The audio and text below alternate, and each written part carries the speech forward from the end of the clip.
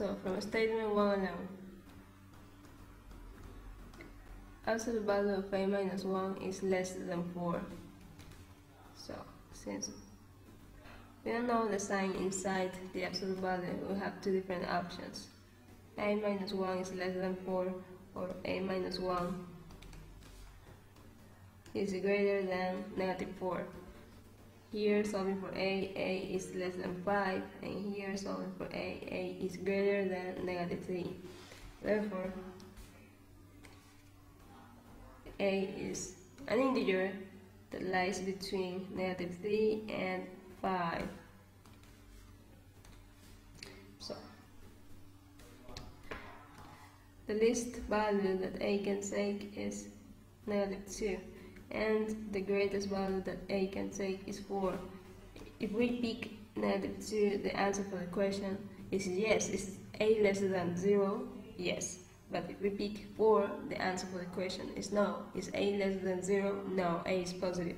Therefore, statement 1 alone is not sufficient to answer the question.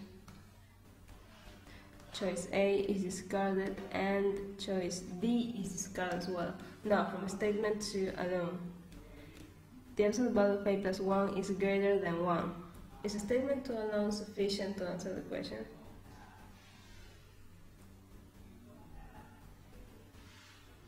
So, from statement 2 alone, we know that the absolute value of a plus 1 is greater than 1. Since we don't know the sign inside the absolute value, we have two different options. A plus 1 is greater than 1, or a plus 1 is less than negative 1.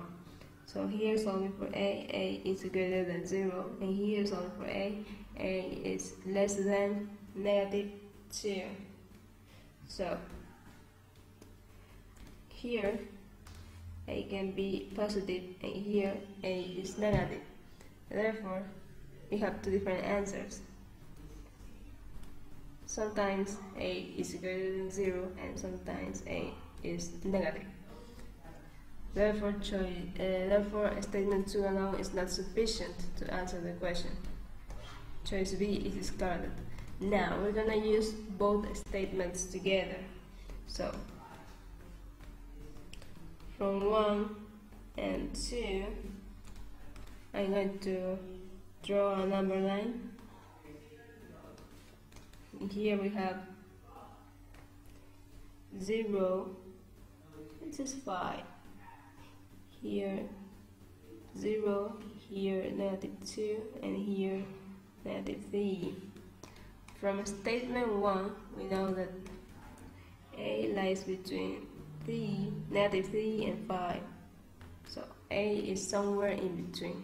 And from statement 2, we know that a is greater than 0 and a is less than 2. Now, from the question scheme, we know that a is an integer, because they say here a is an integer. Therefore, there is no integer between negative 3 and negative 2. Therefore, there are no values to take between them.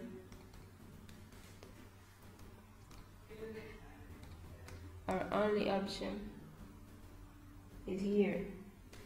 There are many integers that lie between 0 and 5, so this one are the only values that x can take.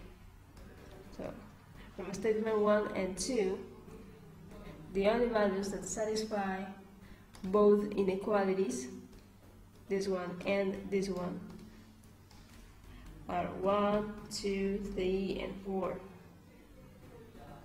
So, finally, the answer for the question is no. Is a negative? No. A is a positive integer. Both statements together are sufficient, but neither statement alone is sufficient. Choice D is discarded. Choice C is correct.